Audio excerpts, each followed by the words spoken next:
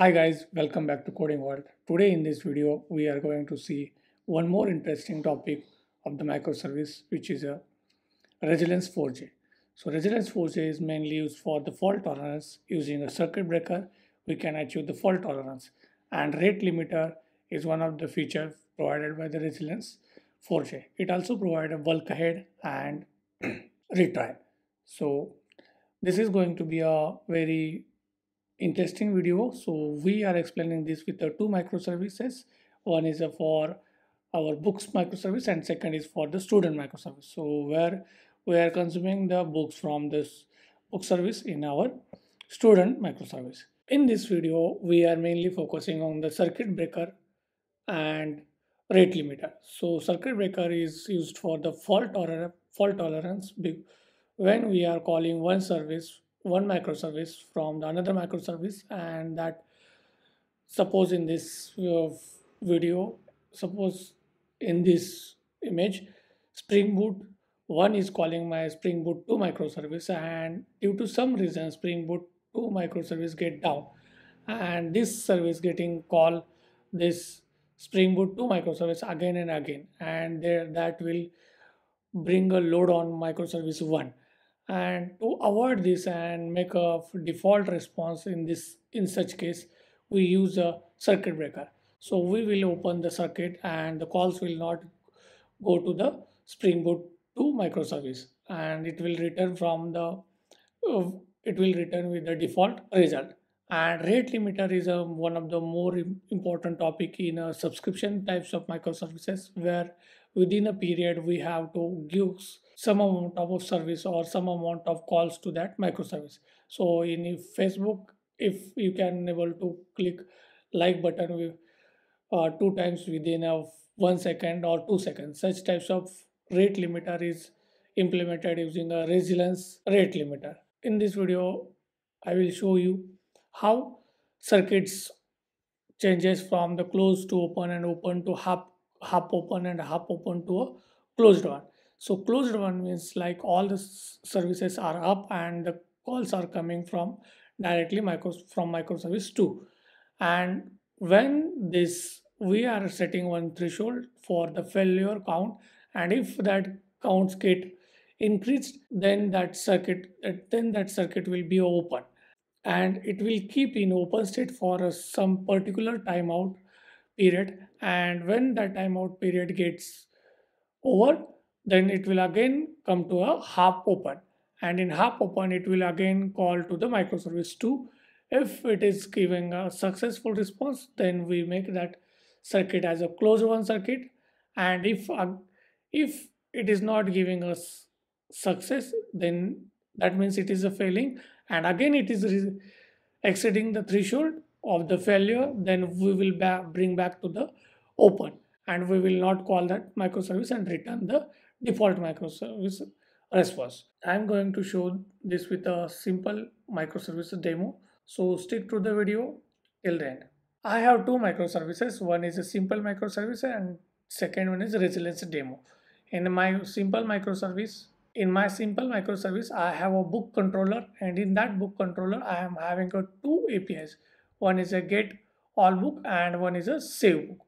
So these two APIs we are calling from our resilience demo microservice. In resilience demo, I am having a student controller, and in student controller, I am calling a all book method and save book method. So we are going to implement a rate limiter on our add book. We are allowing to save the books, two books or four books within 1 second or 1 minute. Such types of rate limiter we are going to apply on add book, and circuit breakers we are going to apply on get all book. So let's consider get all book. So we are calling this 800 book slash all. So this APIs we are getting, and which is returning a list of books, and that return we are showing on our browser. And for that we are going to add the circuit breaker. In circuit breaker, before going to add circuit breaker, I want to show you what POM dependencies I have added. I have added an actuator for my health checkup, then resilience Spring Cloud Starter, Circuit Breaker, Resilence4j, then Aspect I have used, and Springboot Web, which I am using for my REST APIs.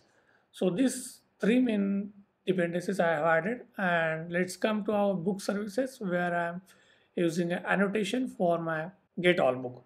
So in this method, we have to use a circuit breaker, and in circuit breaker we have a two. One is my circuit. I am giving as a, and in fallback method get default book. Okay, so what we are telling now, we have to do the configuration for my circuit breaker, which I already did to save our time. What we are doing, like we are calling book all method, and which is returning a list of books, and that if this service is getting down and we are and that threshold of we exceed the threshold of fail count, in that case we can call a get fallback get default book method, which is our fallback method, and this will return us a empty list, which is a default result for me. You can return any book which you want, or any default response you want when the method gets failed. Now we have to configure our circuit breaker. For that, we have in application.yml we have some properties, like in under resilience there will be a circuit breakers. In circuit breaker register health indicator true, I am making it as a, and my circuit breaker I am giving instance. And wait duration in open state, it will be in open state for 1 minute, and after 1 minute it will be go into half open state, and in half open state we are allowing a we are allowing three service requests to our simple microservice, which is our book service. Sliding window type is a count based, and side reduce is 5. We are allowing a 5 call within one sliding window. Minimum number of calls is 5, and slow call duration is a 10 seconds. So within a 10 second we are not, if we didn't get our response, in that case we are calling it as a fail one. Slow rate is a threshold is a 5, so our 5 consecutive call will be a with a 10-second duration, and fail rate threshold, which is in percentage, in my case it is a 5. So this is for our get all book rate limiter. Now we will run this application and we'll check that of how the states is moving from our close to open and open to half open. Has been started successfully. Let's hit the API get all book. So student get all book. Now it is returning that response within a time because service is up, and if you check health accusator, it is showing as a closed. Now I am going to stop my microservice, simple microservice, which is a book service, and we will check. So I am stopping my book service. So now hit that API. So it's returning us empty response. So we will check that our circuit breaker state, which is now open, not permitted 4 calls, and our failure threshold is a 5%, and slow rate threshold is a 5%, buffered calls 5. Okay, now we will wait for 1 minute, and after 1 minute it will change the state to a half open. So now after 1 minute it comes into a half open state, and it has been exceeded the failure count also.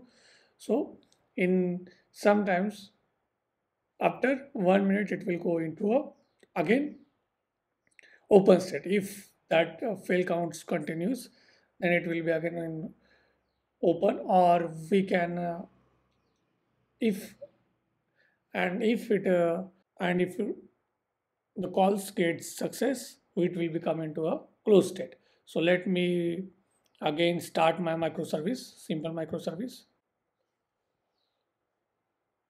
Yes, service has been successfully started, and let me hit it again. Okay, and it's returning me a successful result. That means it should become back to the closed one.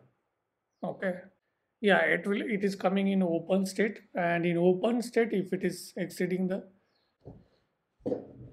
so why it is showing in open state? Because in open state, half open state, we have configured our threshold as a 3, and out of 3, 2 has been already a false and 1 has been a success. So it's again bring back to a open state, but it will stay in open state for 1 minute, and after 1 minute it will go into the half open state. And when it comes into a half open state, we will make all the success percentage above configured 5%, and then it will be, which is a, like a failure percentage is like a 66%. If it is below our 5%, then it will be bring back to a closed one.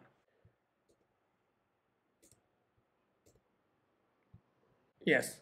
So from hub to closed it has been come. So we have seen that our circuit breaker is working successfully with our configuration. Now let's focus to our second thing is a rate limiter. Okay, rate limiter we are going to apply on our save book. In save book it is returning all the save books. In my case we are not changing the book ID, it is simply hard coded, that's why it is returning the same response. But it should return a null for book ID, book name and book cost when it has been exceeded the rate limit. So in 1 minute if we are allowing 50 records, and if we do the 51 request within 1 minute, then in that case it should be a returning null. So let's check that. I have added the rate limit configuration as a limit for period, which is a 2. Within a period we are allowing a 2 request, and the limit refresh, which is a 50 microsecond, 5000 microsecond. So within 5 seconds we are changing this limit, and the timeout duration is a 3 seconds. So these three configurations are more important while configuring the rate limiter, and we are configuring that over our save book. And all those things are we are doing with the annotation, and annotation is like rate limiter, where I have given name, which is a save book I'm using as it is, and fallback method. In my case I'm using a skip book entry. Okay, let's restart it. Application has been successfully started. Let's call this,